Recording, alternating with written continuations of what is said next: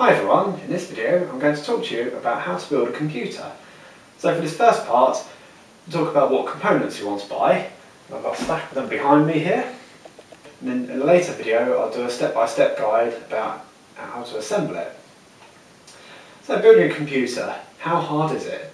Actually not very. In fact I'd say it's a lot easier than putting together some of the flat pack furniture. There's only a few components inside a computer, so yeah, it really is quite simple to do. And why would you want to build one? Well, you get a lot better deal than buying a pre-built one in the store. You get a lot more for your money, you know what you got in, and you can buy the components you want. And the other reason for doing it, so if you're a Linux user, well, you don't have to pay the Microsoft tax. Great reason there. So yeah, you save yourself a few £100 doing it that way. So there's 7 key items that you have to have inside the computer. You need a processor, need a motherboard, need some memory or RAM, hard drive, graphics card, power supply and a case. For your optional items you can have an aftermarket CPU cooler, optical drives, so DVD or Blu-ray, and you could even put in some LED lighting or fluorescent lighting inside the case, whatever you want to go for. So the items that you have to buy. So with processors, you really only have 2 companies. You've got AMD and Intel. Now AMD are the best value for money and Intel are better for gaming. And beyond that you've got ranges of processors, so for AMD I think they're now doing the Alano and FX processors. The Alano are more lower range and come with graphics on board. The FX got different amounts of processor cores there, I think they've got 4, 6 and 8 core. Over on Intel you've got the i3, the i5 and the i7. The i3 is dual core, dual threaded, and the i7s are quad and hex core I believe. You've got all sorts of different ranges on the speed, so it really comes down to how much you want to spend, what you're really aiming for. So let's say with gaming, you're going to want to go for Intel, quite a few cores, but your focus is going to be more on speed. If you're doing HD video editing, you're going to want a lot of processor cores, maybe not quite such top speed. For most other things, just fairly mid-range number of cores, mid-range on speed. Next components, motherboard. A couple that I've used here. Notice that they are different sizes. There's an ATX board and an MATX. That's just different sizes. The ATX boards have 7 card slots. MATX have 4. Then below that you've got an ITX, which is a really small motherboard. Just comes with 1 card slot normally. Now there's a few makes on motherboards. The main differences between them are how many cards you can install on them. And it's mainly about the graphics cards, which use a PCIe X16 slot. So for a lower range, you're probably only going to get 1. Maybe if you're really cheap, it might not even be a 16 speed. It might be an 8 or a 4 speed. Some of them they do 2 PCIe X16 slots, but they might only run at both at 8 speed when you're using them. That's absolutely fine though if you're using 2 graphics cards. Then beyond that, if you're going to want to use multiple graphics cards, so if you're really into gaming, then you're going to want quite a high range motherboard which will have 3 X16 card slots that you can run at X16 speed. That's sounding quite complicated. Again, it really comes down to what are your demands, how much you're willing to spend. The differences on makes, I don't know, they're all fairly similar really. For your memory, standard nowadays, DDR3. For minimum, you're going to want at least 4 gig in your computer, and you can go right up to 32 gig. Again, whatever you're willing to spend, whatever your demands are. For your hard drives, you can buy small solid state disks. They're quite expensive, but are great for running an operating system on. It actually makes your computer really quick, so you put the operating system on a small solid state disk, a 40 or a 60 gig solid state disk. Then you use a 1 terabyte or 2 terabyte for your documents, music, videos, etc. Differences on the hard drives, you get On the speed, the read-write access. This is at 5,400 RPM, tend to be a bit slower, and the 7,200 RPM are a bit faster to read and write.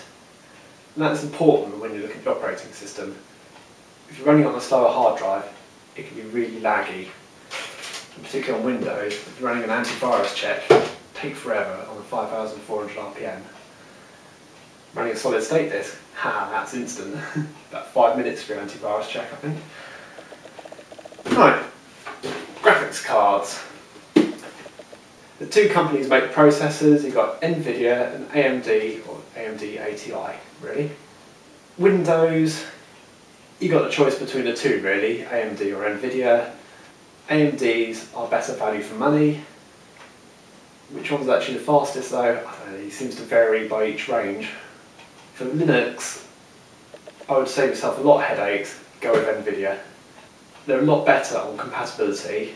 I think all the NVIDIA desktop graphics cards run absolutely fine in Linux. NVIDIA do maintain their drivers very well. You've got differences on range. I'm not that familiar with AMD's range though. But for NVIDIA, you notice there I've got the 560. 5 is the series, they're on series 5 at the moment. 60 is the range of the graphics cards, out the entire range of cards. So this is more of an upper mid-range card.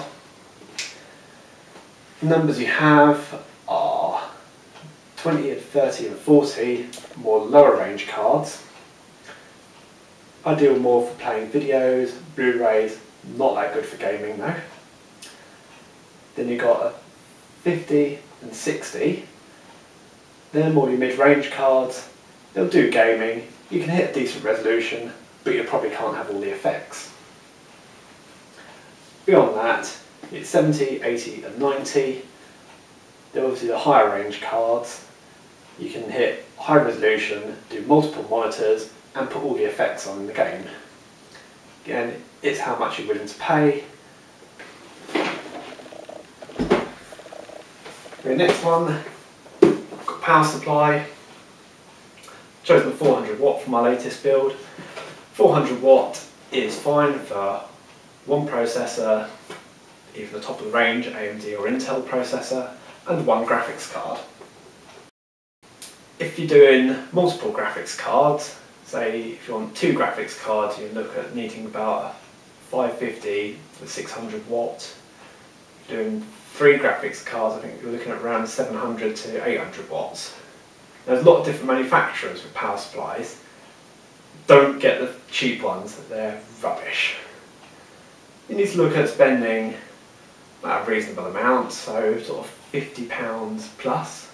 Gets you a sort of fairly nice one that's fairly quiet as well.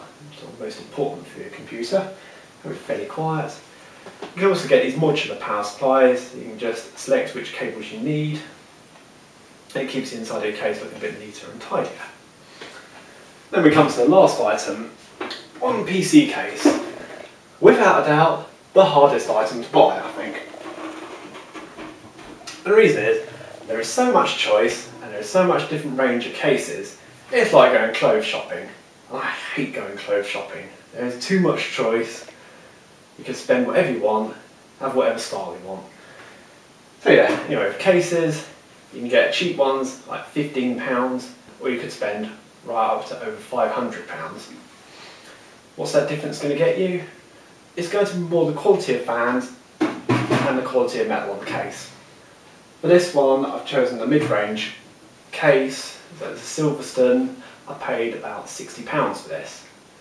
The case I bought for my desktop computer, I paid quite a bit more for, so I paid just over £100 for that. And yeah, there's quite a quality difference between that and this £60 one. The case is a lot heavier. It's got a few more fans in it. There's some nice quality fans as well. But yeah, it's worth it to pay a bit more for the case, so you get something solid and something fairly quiet.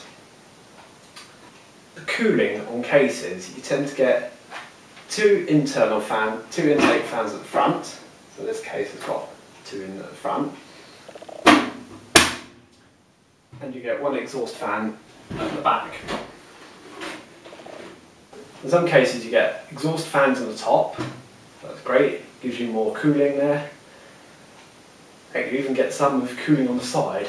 So, do you really need all those? Well, if you're going to run multiple graphics cards, if you're going to overclock your processor, so it's generating more heat, you probably do need all these fans.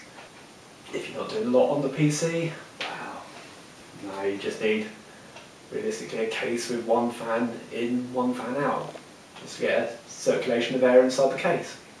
Oh, one other item I will talk about briefly, aftermarket CPU cooler. I mentioned it was optional. To be honest, the CPU coolers you get from AMD or Intel are rubbish. They're very small and they get very noisy when you start pushing what you're doing on the processor. If you're making it work hard, it generates a lot of noise. These, with like 12cm fans on them, brilliant, they're much quieter. So it's certainly worth investing in one. This is quite a high range cooler. You can get them for like about £20. And they're pretty good actually. £20 and they're like 100 times better than the AMD or Intel processors. So yeah, I hope you found all that useful. As I said, realistically, building a computer, it isn't that hard.